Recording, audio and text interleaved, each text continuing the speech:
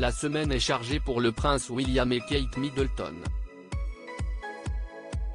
Le couple est arrivé ce mercredi 30 novembre aux États-Unis pour un voyage officiel de 3 jours sur la côte est du pays, à l'opposé donc du prince Harry et de sa famille, établie en Californie.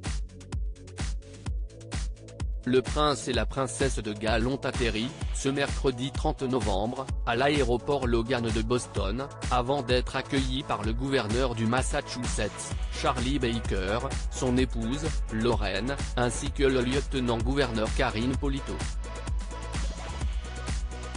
S'il s'agit, pour le prince héritier et son épouse, de leur premier voyage aux États-Unis depuis le Mégoï et l'exil de son cadet, le magazine Hello rappelle qu'il s'agit aussi et surtout de leur première visite à l'étranger depuis le décès, le 8 septembre dernier, d'Elisabeth II.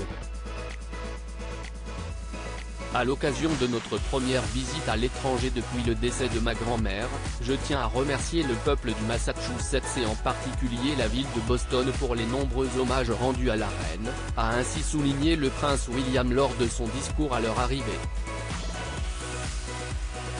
Le petit-fils de la défunte souveraine a ensuite fait référence à la visite d'État de la monarque dans la métropole américaine, qui remonte à 1976, expliquant qu'elle s'en était souvenue avec beaucoup d'affection.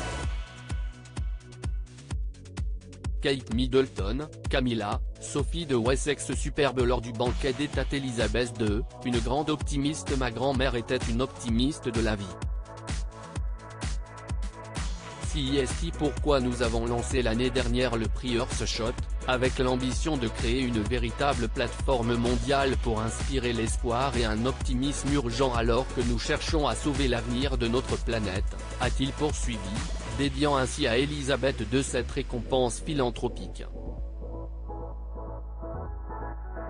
La cérémonie des Earthshot Prize Awards, organisée ce vendredi 2 décembre à Boston, sera en effet le point d'orgue du voyage du couple princier.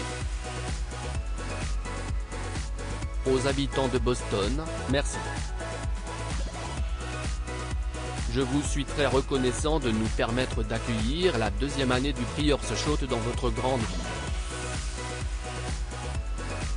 Catherine et moi sommes impatients de rencontrer beaucoup d'entre vous dans les jours à venir, a conclu le prince William.